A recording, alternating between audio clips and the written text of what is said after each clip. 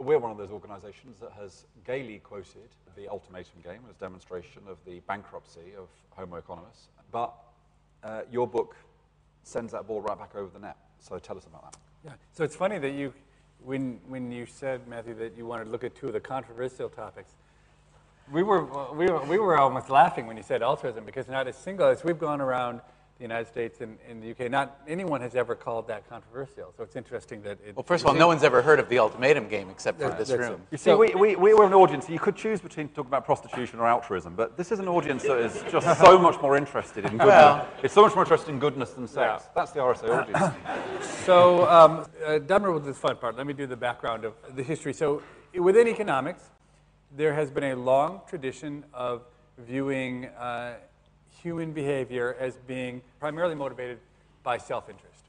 And I would say that in the 70s, a set of renegades who I think are quite popular among this crowd, began challenging those ideas and test those ideas.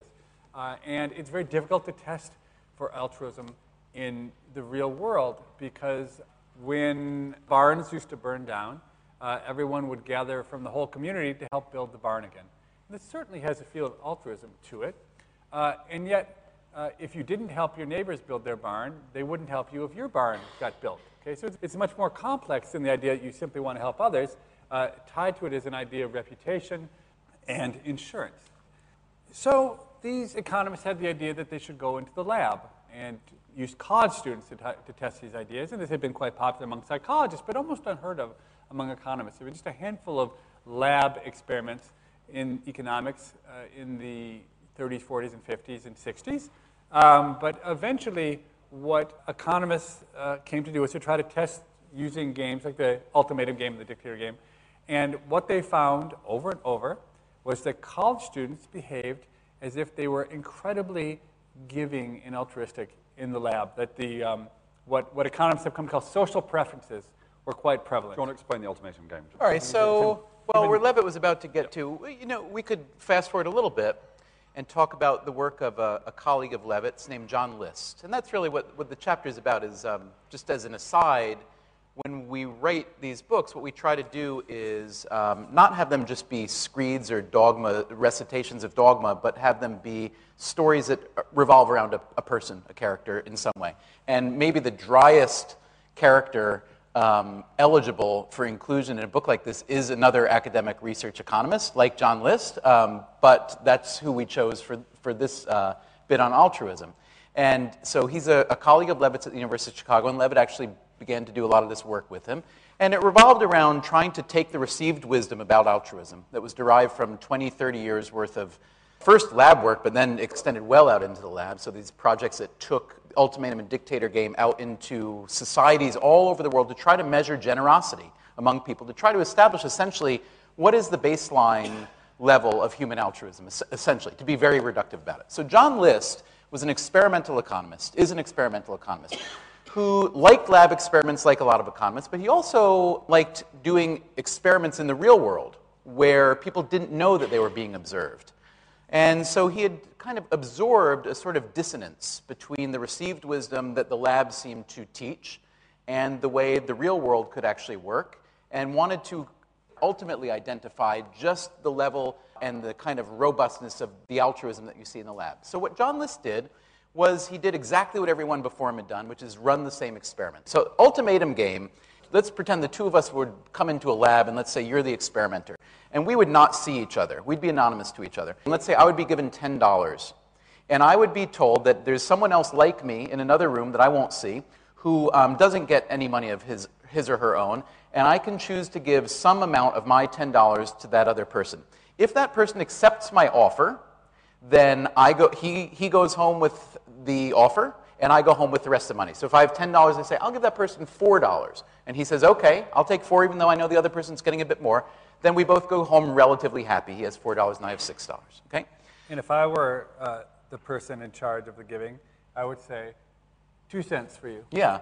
And you would say? And I would say, because I'm human, because I'm not an economist, just for the record, Levitt's an economist, I'm just a lowly journalist. Because I'm a lowly journalist, I don't think like an economist does, and I would actually be upset. So an economist who is emotionless essentially, would choose, would say to him or herself, oh, well, 2 cents is more than 0, and therefore I should take the 2 cents, and why do I need to surrender my 2 cents to punish the other person? Could you make it clear? So if a person rejects, everyone walks out with 0. So if he offers 2 cents to me and I reject his 2-cent offer, he does not get $9.98. He gets 0.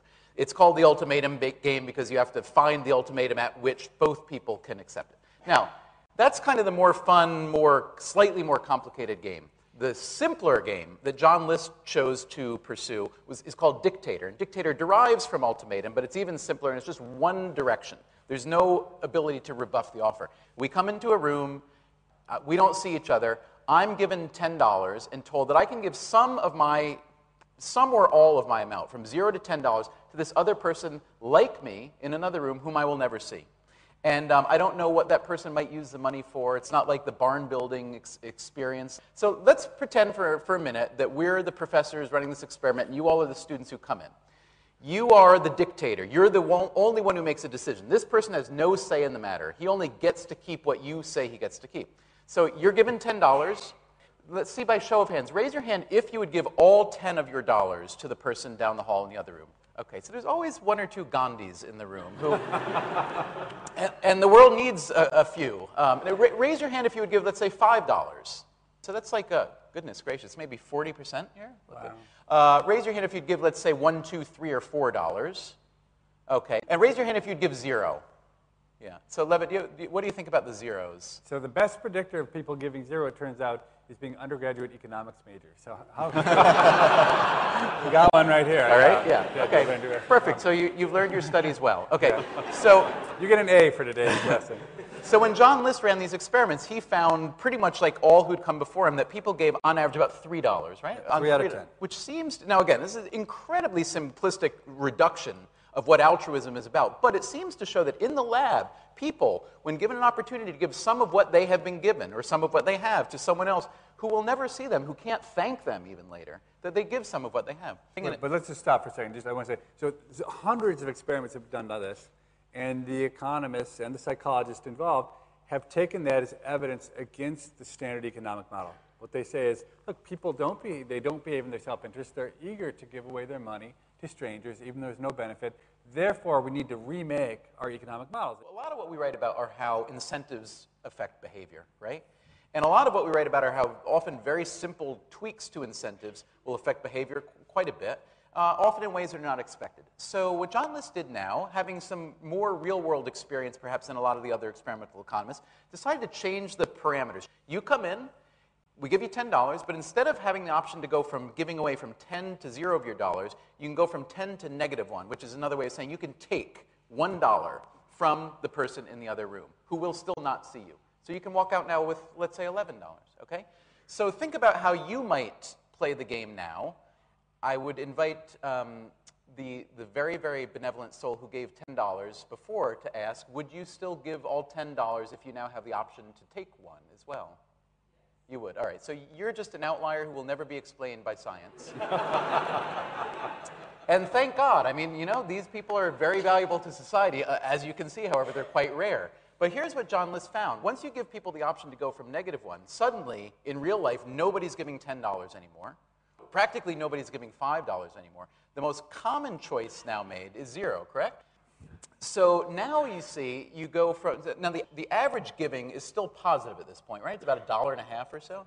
But what you've seen is you've just given people one choice. So what it appears to be is that instead of exhibiting just pure altruism, what it may appear to be is that people in an experimental setting kind of have an expectation of wanting to appear like the kind of person who is nice enough to give people some money, as opposed to actually wanting to give the money. And now you can look like a good person simply by not stealing from the other person.